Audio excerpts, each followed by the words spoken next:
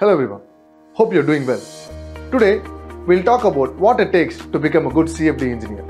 But first, let's understand what a CFD engineer does. 1. Specializes in numerical analysis and algorithms to solve and analyze problems involving fluid flows. 2. Develops and sets up computational methods to simulate fluid flow, heat transfer and related phenomena. 3. Analyzes the flow, indicates and resolves issues pertaining to turbulence, drag, lift, heat transfer and many more.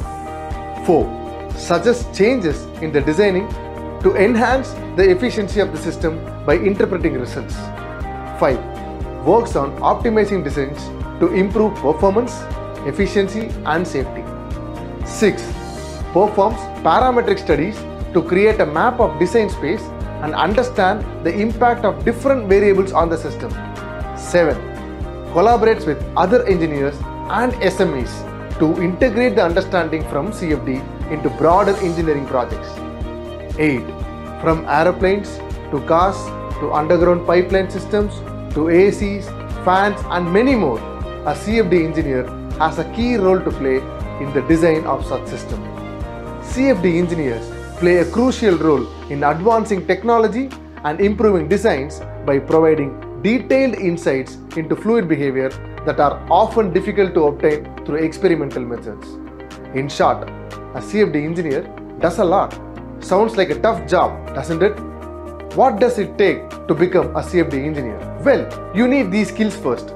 Sound understandings of technical skills such as fluid mechanics and thermodynamics, mathematics and numerical methods, for example proficiency in calculus, linear algebra, differential equations and numerical methods for solving PDEs and ODEs, CFD software proficiency, experience with software packages such as Ansys, OpenFOAM, CCM+, etc.